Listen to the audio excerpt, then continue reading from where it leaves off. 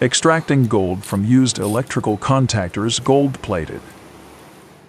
I took a hammer and a lot of time to extract these gold-plated pin contactors. Would be great if someone could tell me. What method did you use to isolate the contactor's pin? Thanks in advance for your answer.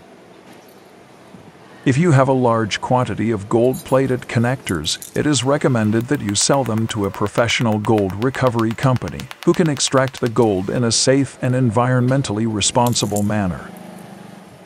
Why use gold plating? You're probably wondering why electrical contact manufacturers use gold plating. After all, the precious metal is expensive. However, gold has various physical and chemical properties that make it ideal for electronic applications.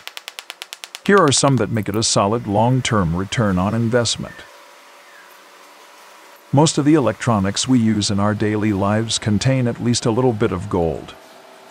While this precious metal is widely known for its beautiful, shiny appearance, it also has quite a few functional purposes that make it a sought-after material in a variety of industries.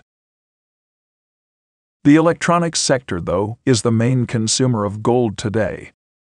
Even though that gold is rarely seen, it plays a critical role in keeping the components of your devices functioning properly over time. Electronic parts aren't typically made entirely of gold because of the material's cost. More often, manufacturers use electroplating to apply a thin layer of gold over the main material that comprises the component.